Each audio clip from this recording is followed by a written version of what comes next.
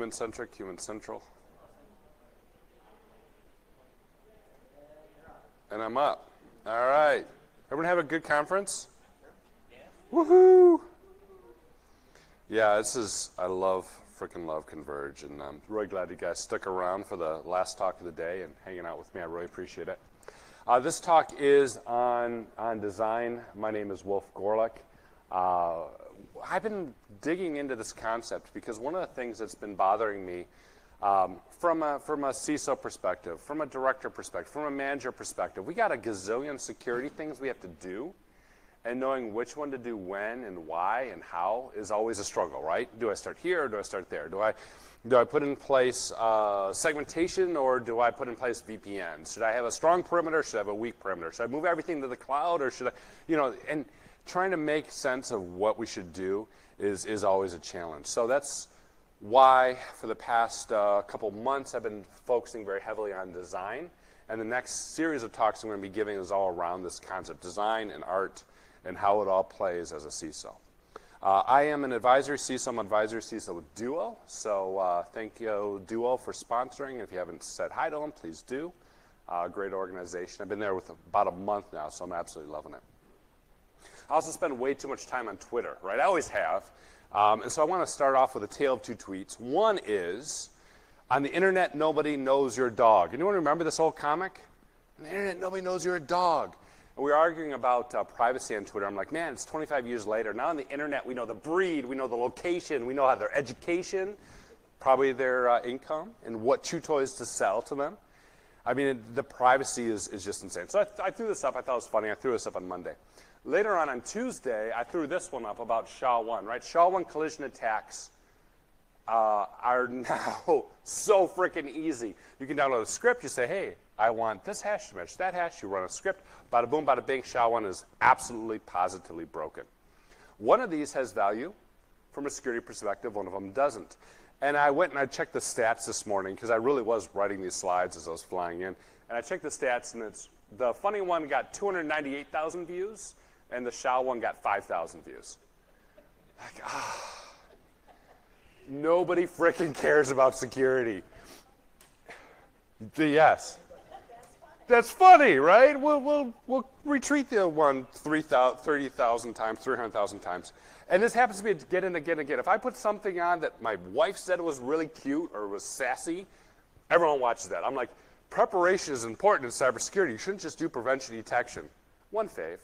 Like 10 people viewed it. Like, no one cares about security, and this is something that I struggle with all the time. And of course, it's a problem because effectively we ask our users and our community to juggle chainsaws, don't we? I mean, we trust people in our organization to juggle chainsaws, and that creates some really fascinating, challenging security problems. Obviously, security happens when mankind meets the machine. That's where the security happens. That moment where we touch the machine, there's a security decision being made there. And of course, it oftentimes goes wrong. Anyone watch Sam's talk earlier on the phishing? Frickin' awesome talk. Awesome talk. And the types of things I love about coming to ConVerge and hearing real-world practical advice. And obviously, we hear all the time about how rampant phishing is and how much gets lost. There's an organization called the IC3, which is responsible for collecting and investigating internet crime and business email compromise. Phishing leading to business email compromise. The losses from that was $1.2 billion, billion with a B, $1 billion last year. Insane, insane. So anytime you can do a phishing campaign, of course, we're doing pretty good. But it happens the moment the user touches the computer. Similarly, there's the payroll diversion scams, where they're like, oh, pay this person that thing. And that's like another $100 million just leaking out because someone's payroll got compromised. Obviously, users are a problem. But we oftentimes pick on users because they're easy. We pick on users, and everyone's like, oh, if only people stop clicking on stuff. But of course, it gets worse than that because software developers are writing code all the time. And are they doing it in a secure way? Maybe, maybe. We hope so, maybe. Probably not.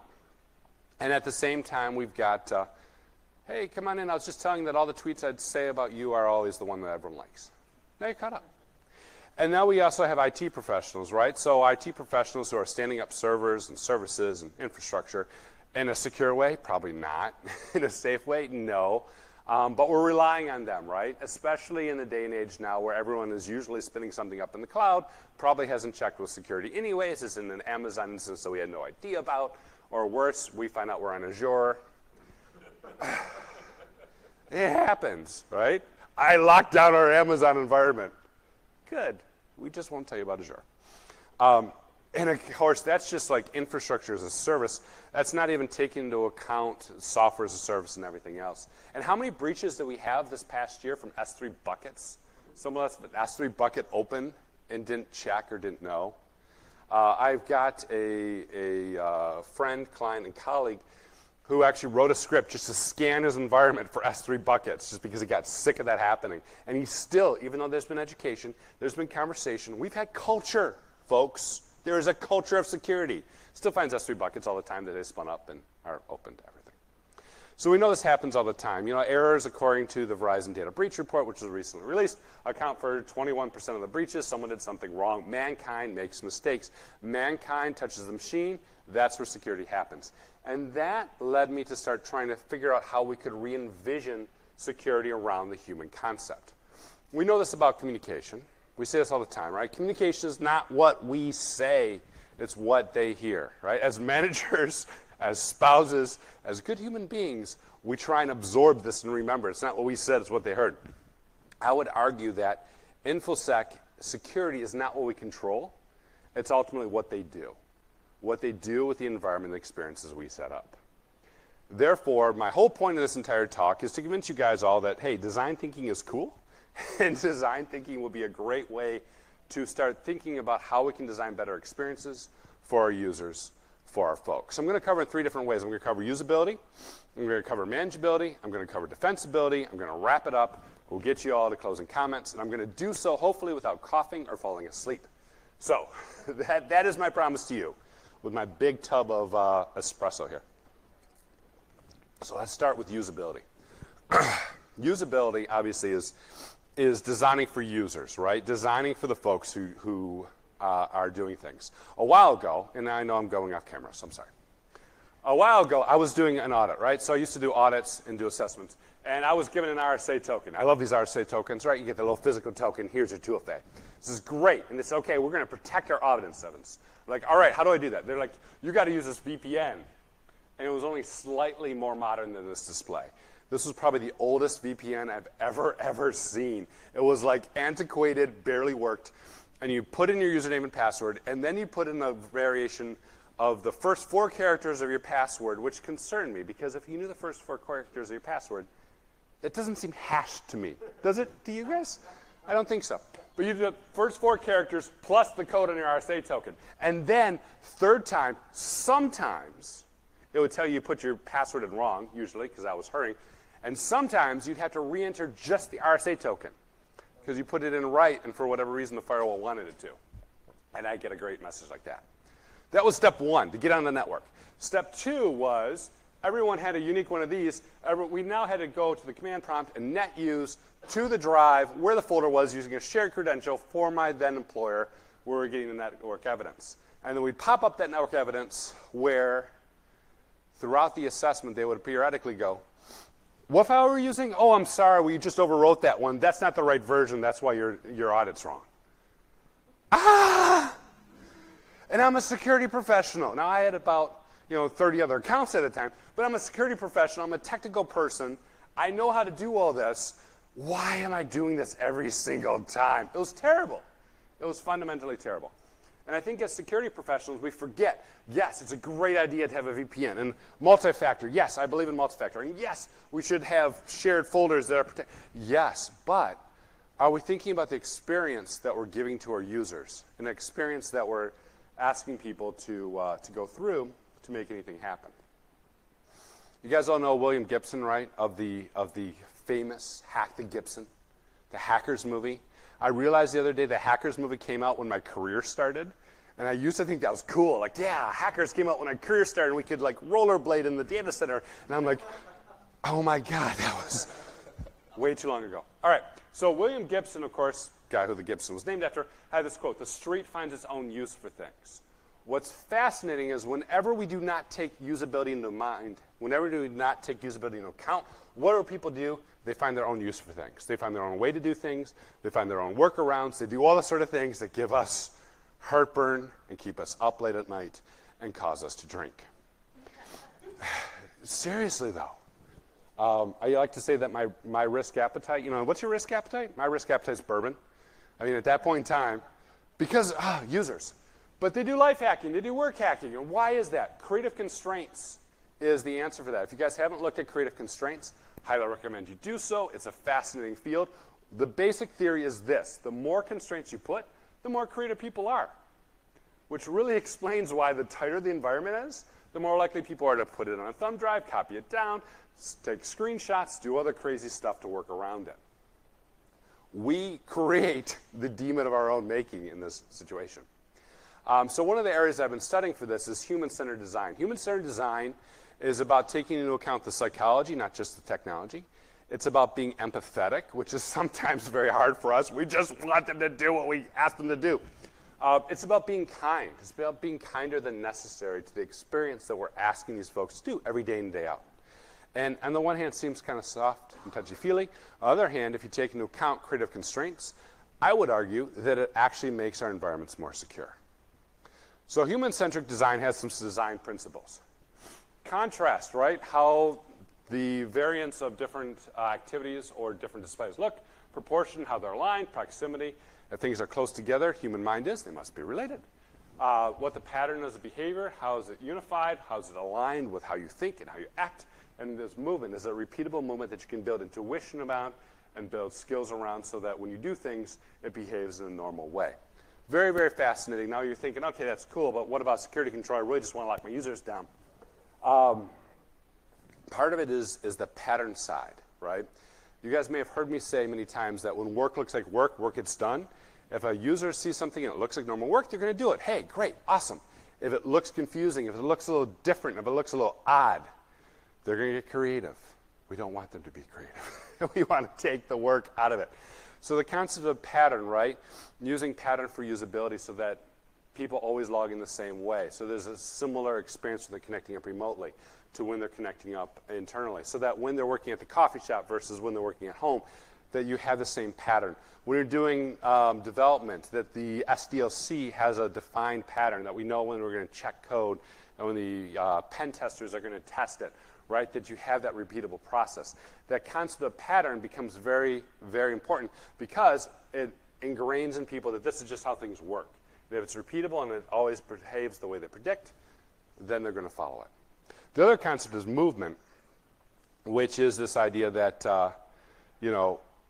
it takes a lot of work for work not to feel like work. This is an area where CISOs and CIOs have to spend a lot of time to make things empathetic, to make things in a way that is intuitive and reduces cognitive load. It takes a lot of work to remove the friction out of those systems. But in doing so, again, we make it easier. And then you pattern that with movement so it's something they predict. They can go ahead and follow it. The best systems only work when people do not have to work very hard to make them work, if that makes sense. So as a contrast to my other example, I had another client, and I love these clients. This is right after the one with all the funky VPN. I'm like, we prefer to use our own system for audit information. Like, I need another token. I know this is how it's going to go. Yeah, it's Box. I'm like, yes, score. How do I get to Box? Like, it's simple. The MFA you're using, just use that. I'm like, oh my goodness, I want to hug you guys. And oh, by the way, we got version control turned on, so if we make any mistakes, you can just see what versions we have, so we can I wanted to hug them after this thing. I still gave them a terrible audit because I'm a mean guy. I mean, they had problems, right? You got to still hold people accountable. But it was great. And it was an area where, when you compare to the other things, the other environment was very quick, very intuitive, and I was able to go ahead and follow a pattern and practice. It was very simple to me. I go to Box all the time. I go to Drop all the time, right? Very, very simple. Another example of this concept comes from a friend of mine in the federal space, and she was working on FedRAMP. I was doing a project, maybe you guys caught a couple of my talks in this, it was securing without slowing. The premise I was trying to find out was what organizations have introduced security without slowing down the user experience, preferably made it quicker. Shockingly, the answer was very few. I'm like, who's done this? And everyone was sitting on their hands. I'm like, someone has had to have done this. And it took me forever to get any like good examples. And then finding people like, I kind of started. I'm like, yes, tell me what you did. And this was one example from a friend of mine in the federal government space. FedRAMP is a standard. Does anyone know what FedRAMP is? Where are we at? So a couple people do. All right. So basically, if you think about NIST, it's a whole bunch of NIST controls applied to a federal program where you're running a application in the cloud for the federal government. Make sense? And you got to do code freezes and continuous monitoring and a whole bunch of other stuff, and it's fantastic, and it's hard and it's secure. Great. Now, she was responsible for running FedRAMP and doing internal audits for a whole bunch of Gov apps. And every single time they would do a Gov app, they would check it, and she'd go, you missed a whole bunch of stuff, and they'd check it again. Yeah, you still missed a bunch of stuff, but the res a little bit less. They'd check it a third time. Okay, now you're getting closer. And these types of assessments would oftentimes go 1 to 2 years. And she made the realization that, hey, a lot of these things that we're finding are the same issues. People have the same pattern of work. People who follow the same movement to create FedRAMP apps. So she pulled her top people, pulled them out, did a skunkworks project for 3 months. 3 months later, they came out with templates and said, hey, if you want to be FedRAMP certified quicker, here's all the templates you need. And by following these templates, people will cut it from 2 years down to 3 to 6 months. Because already all the controls were there, already all the processes were there. They could spin up images, everything was hardened and ready and whatnot. I love that. I love that idea that they were able to actually make things much more quick and speedy and reduce time to market for all these FedRAMP applications by having defined templates and thinking about security ahead of time and working with the way these folks worked. Really freaking cool story. So the overall idea is we want to design for usability, right? And we want to do so in a way that is easier for the users to work. So if they get phished, hopefully, MFA is kicking on so they don't do anything wrong. If their, financial compromise happens, hey, please transfer me $1 gazillion. And they go, okay, my God, it's the CEO, and he clearly needs $1 gazillion. I'm going to click send. Then hopefully there's a process that the bank goes, well, wait a minute. We need a 2-person validation.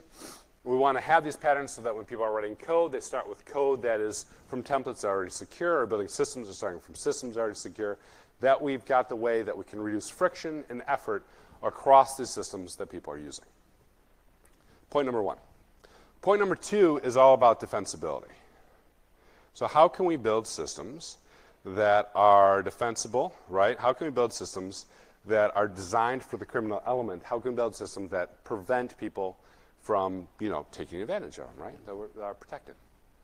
And this gets to what I used to call my free pen test. So some of you guys already know the story if you've been around MySec for a while.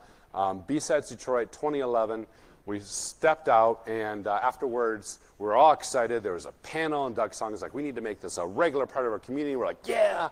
And one guy's like, we need to meet all the time. I'll speak. And I was just like, I'll create a chat channel. Mark Stanislav creates an IRC. And I'm like, people can come to my place. And it was awesome. And at the time, I was predominantly in a financial services firm, predominantly around building systems. And in my mind, security was good engineering practices, good coding practices. I'm like, this is great. I know as much as my 4 walls, right? That's pretty typical if you're an internal guy. I was having dinner with a whole bunch of CIOs and CISOs in Phoenix last night, and we were all complaining about that, right? You know your box really well. You don't necessarily know what other people are doing in their boxes and how that transfers. So I'm like, this is great. I'll be able to bring people in who can give me insights. And of course, if you're a security person, we all know the budget we're working with, which is 0. And can you cut that? Preferably by next quarter.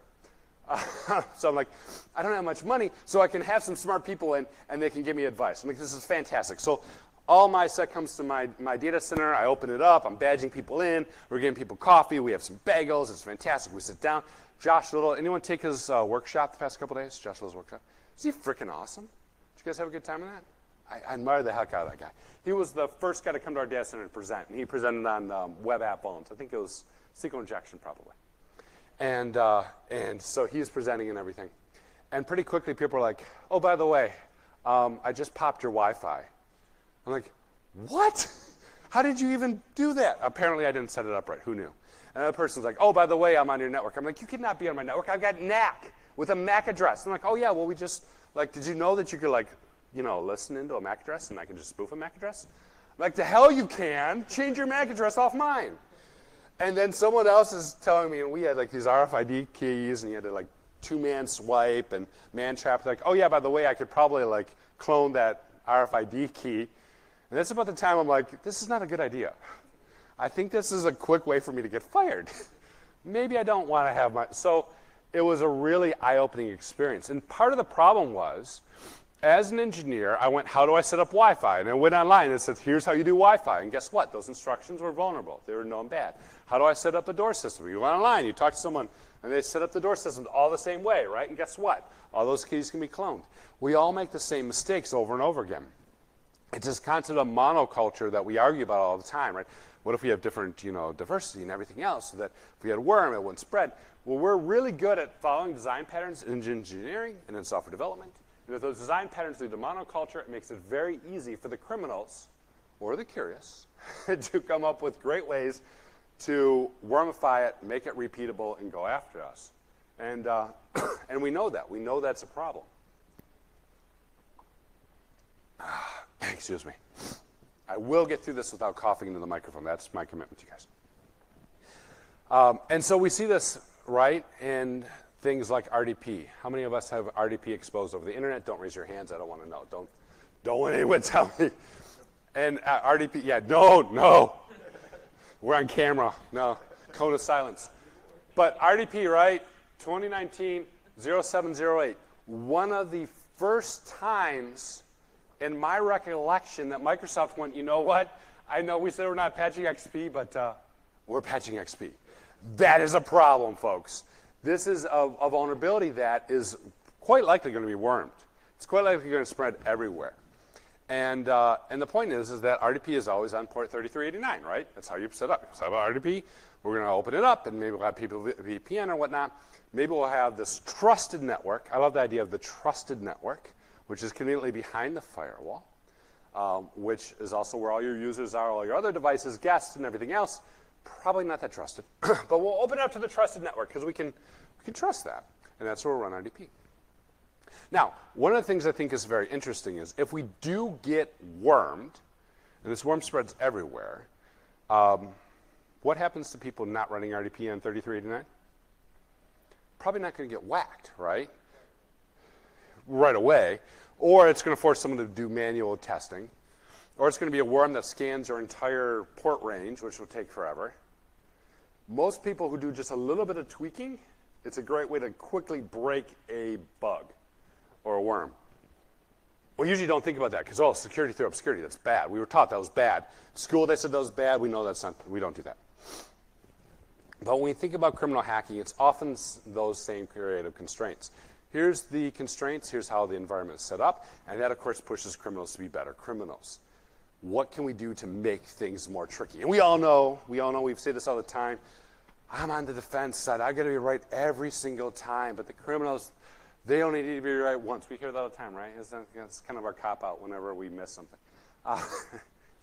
Verizon data breach report finally has stats on this, and it made me so happy. It looks like something like this. Let me walk you through this. This is how likely attack is to succeed. As you can see, it falls down. 1, 2 steps, they win, we lose. The more steps it takes, the harder it is to do it. If you can shift an attacker from 1 step to win to 5 steps to win, their chance of succeeding has now dropped to about 50%. Isn't that fantastic? I mean, for years we've been like, oh, well, no, they need to be right every single time for every single step that we put in their way, plus avoid our detection. If we make them port scan and guess, how likely are we to catch them then, right? Make it more noisy, and then they can win. It's really quite a fascinating flip on the common way of thinking about things. And it's also an interesting way, again, to use human-centric design. Because in human-centric design for usability, it's all about making it nice and reducing friction. Human-centric design for defensibility is about making it a human nightmare for the criminals. How can we make it so hard and so complicated and so convoluted that they have to do 5, 10, 15, 20 steps to get in, because when they do, we know we're going to stop them, be able to catch them, and crack it.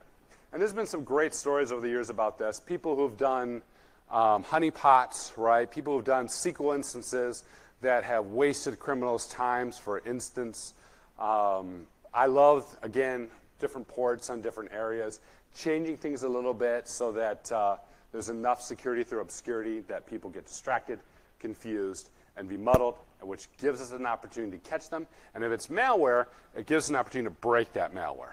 I used to run all my servers back in the day, my Metaframe servers, on the M drive, which was freaking awesome because all the malware back at the end of the day was written for the C drive, and it would crash, and we get infected all the time. I mean, no.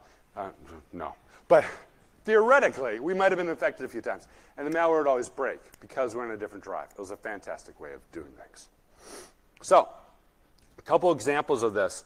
This one will no longer work, but it's one of my favorite stories. This was a MySec person. She discovered on Backtrack, of course, had the default username root and Tor, right? Root and Tor was how it's boot, and you could SSH into it. And also, kind of cool, is if you booted onto the Backtrack CD, it had a predefined signature that you could detect very easily on the network. So she noticed, and she wrote a script that would detect it on the network whenever a Backtrack machine was plugged in, and would immediately SSH into it and shut it down. And so pen testers would come up and they'd, oh, I'm going to pack your boxes. I'm going to flip the table. And they're like, why does it keep shutting down? And they go 1 day, 2 days, 3 days. And they'd be like, 4 days into it. I can't figure it out. It was phenomenal. I love that. We can start messing around with these concepts and make it really difficult and frictionful. Frictionful? Full of friction. All right. Another example that I like is looking at indicators that wouldn't matter at all to our users. Because oftentimes, when we talk about that like pull between usability and defensibility, if we make it too easy for our users, it's too easy for the criminals. If we think about things like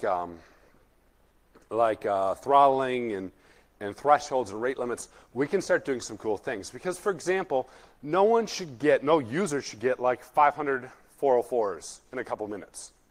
That's probably a mistake, right?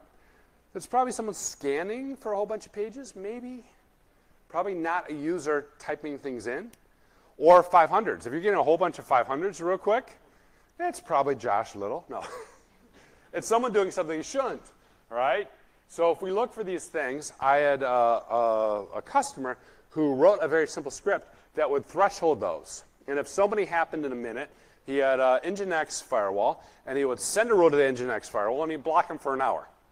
Because if it was a valid user, by the time they had a problem, and they called it in a help desk ticket, and things happened, about an hour would go by, and by the time it was fixed itself. And he had thresholded both of those things. How much time does it usually take to fix these things versus how many times do we want to put things in? So we can start playing with these concepts of raising the level of difficulty and the friction for the attacker in ways like thresholds and alerts that don't raise the level of friction and difficulty for our users. So that's what we talk about when we're designing for defensibility. That's what we talk about when we're designing and balancing against those two constraints. Finally, manageability. Manageability is, of course, what the security operations team has to do. What we oftentimes have to do in the back end to make sure if something happens that we're jumping on it, that we're taking care of these things, that we're aware of the alerts, that we're on top of it, that we're patching systems and catching vulns and doing threat intelligence and sharing information and doing vulnerability management, continuous monitoring, and security orchestration and automation, and identity access management. Did I miss anything? User behavior analytics and blockchain and big data. That we're doing all those things, that we've got it all under control. A while ago, I was doing a lot of threat modeling, and we put in place this control, part of critical security controls, that basically said if folks were logging in to a disabled account, do an alert. Right? It's one of the critical security controls. It's been in there forever. The account's disabled, no one should log in. And at the same time, I was running a SIM called IBM QRadar. Now, IBM QRadar was this glorious system that I had all sorts of alerts and threat intel and blah, blah, blah. I was part of the ISAC, the FS ISAC, so we had all sorts of stuff popping up into it all the time. And what happened was we set up this rule on a Thursday. On a Friday, one of the employees was let go. And she had a VPN at home, and she went home and tried the entire weekend to log in. Now, her password was disabled, her account was disabled. She just didn't get anywhere. But she generated tens of alerts, hundreds of alerts. So that was Thursday. I had Friday off, I had Monday off. I came back on Tuesday, and the accounts was just blown up. I'm like, guys, why aren't you looking at this? We're getting all these alerts, blah, blah, blah. Why are you not jumping in on this? Security 101, respond to the alerts. And you know what they said to me? They said, I just figure it's Wolf doing what Wolf does. I'm like, what? They're like, yeah, you're always doing crazy stuff, and then there's alerts, and everyone runs. So I wasn't really paying, I'm like, ugh. So I had a serious talk with them about paying attention to alerts and everything. But when I was out at IC Squared, I was with Cooper, right? We were having this conversation. Yeah, you can hide. We were having this conversation. I don't remember who it was. It was someone when I was telling this story, and they raised their hand, and I'm like, yeah, but Wolf, what were you doing about alert fatigue? I was like, backing away slowly. I'm like, no, but it was their fault. You're missing the point of the story. It wasn't my fault. It was their fault. They didn't check. What were we doing about alert fatigue? I had a two-man team reviewing these logs, and I'm throwing like hundreds of alerts at them a day. That's a hell of a lot of alert fatigue, right? Of course, they're just right-clicking, closing it all, figuring I was doing something stupid. So when we start thinking about manageability, we also have to think about the cognitive load and the friction we're introducing in the security team who is responsible for looking at these things. And this becomes increasingly important when we think about the way I've defined security over the past couple of years, which is not castle walls, not high strong doors, right? It's bells on strings across the environment that ring whenever an attacker is moving through. Again, if we can get them down to 5, 10 steps, we have a great deal of success in detecting and stopping them, as shown by the Verizon data breach report. So if we can get them to do that, we're in a really good spot. But if we get them to do that, that means lots and lots of alerts. So somehow we need to balance these things and take into account the alert fatigue, going back to being empathetic and kind, not only to our users, but to also our security professionals. Going back and looking at these design principles and applying them in a positive way to the folks who are now responsible for managing this morass of a security environment that we've created for most organizations. The two I want to look at is alignment and unity. Alignment is communicating the positioning of information and actions, right? Alignment is how are your security tools aligned? How are they feeding from one to another? How are they presenting a common view? Oftentimes, when I look at something as simple as threat and hunting with a phishing email, what do you do with that? You copy the email that was put in the ticket, you copy it down, you throw it up into another tool, you pull out the MD5 signature, you put it in another tool that looks, and then you look at the header for the IP address, and you throw that into your blacklist, right? And by next time, you're in like 10 different systems you're copying, pasting, trying to create mentally some model of what you're doing, what the user's happening. It's really, really kludgy when you think about what we ask a lot of security professionals to do. Unity is another one. Unity is how all those elements come together, right? Can we pull out APIs and have a lot of this automated and orchestrated? Can we look at SOAR technology and that orchestration to say, okay, if this comes in, follow this pipeline and present us a common view? Can we reduce the amount of alerts that we're responding to? Still keep them so we can dig into it, but reduce it down.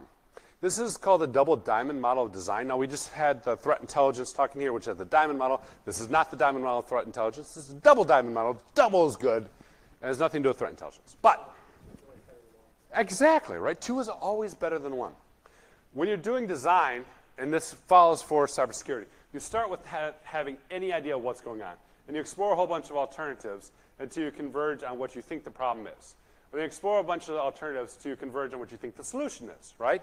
That is how we oftentimes go about doing cybersecurity. The challenge is, with so many tools, you get about right here, and then you think it's something else, and you go back to there. You get over here, you think you have a good problem statement, because you think it's just a fish, and really it's a determined attacker, and then you're way off in the weeds over here. Or you get about right up to here, and then it's like something funny on Twitter, and you got to retweet it, and then you go get some coffee. It's crazy. So I think design theory 2, industrial design, offers us some really cool stuff that we can use and leverage to try and figure out the best way to put in place those tools so that we can look at the workflow, the experience of those incident providers, and try and design something better.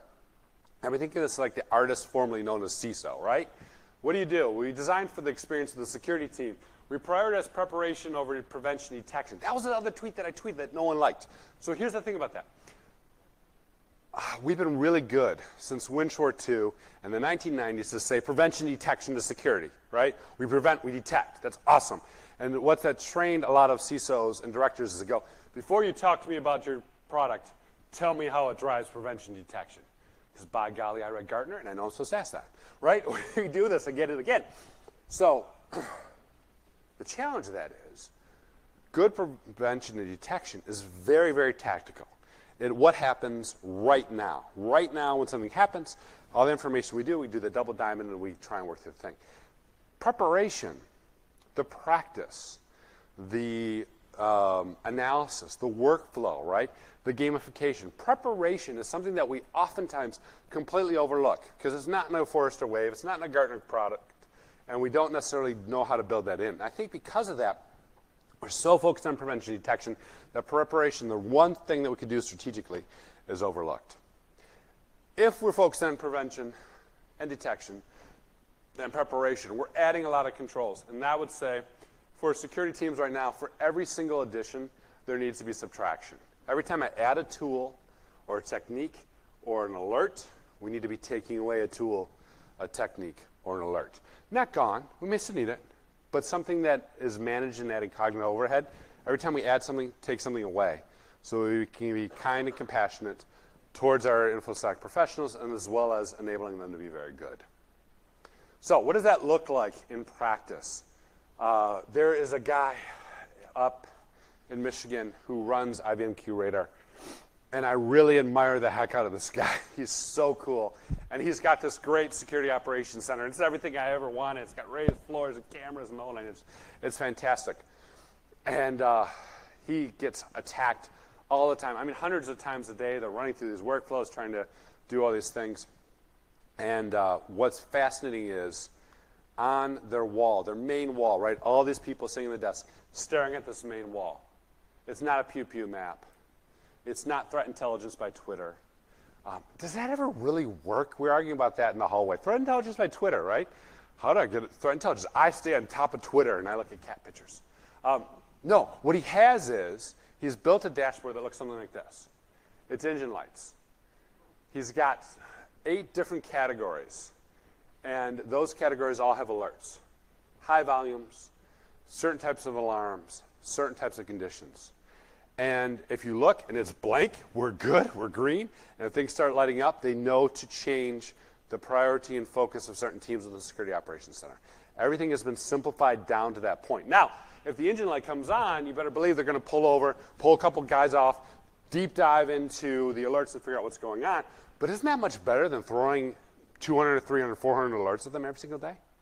It's really a different way of doing things, a much more simplified way of doing things.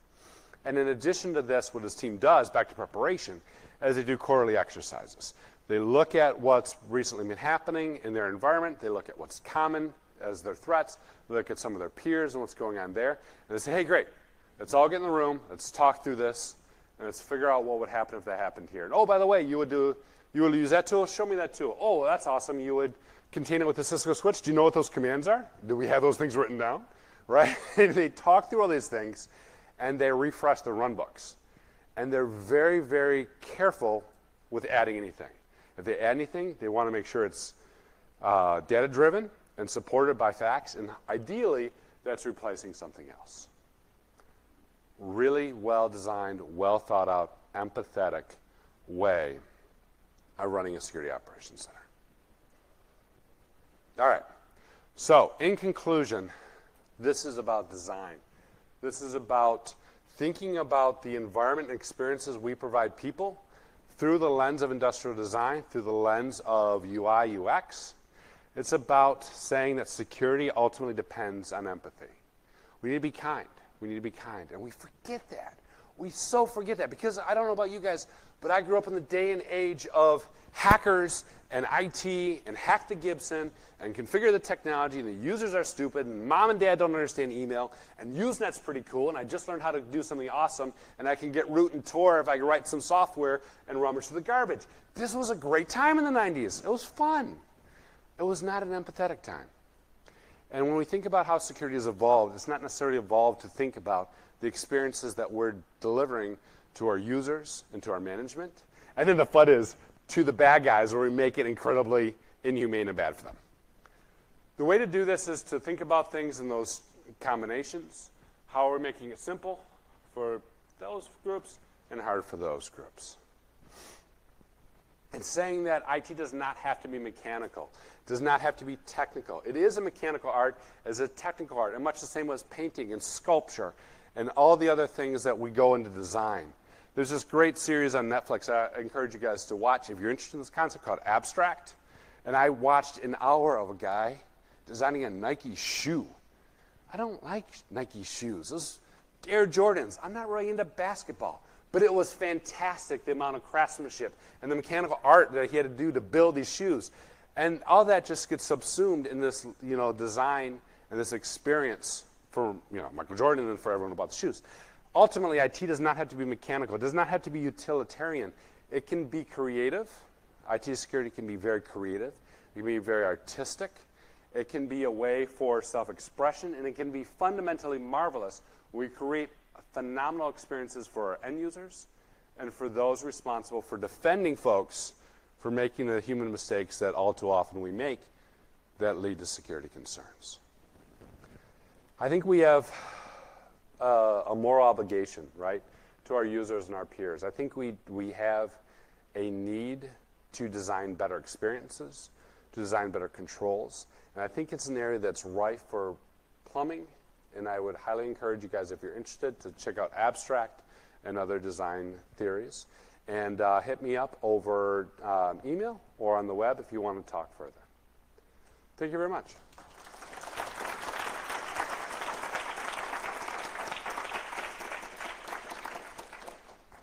Do you want me to do Q&A? You can stop the video.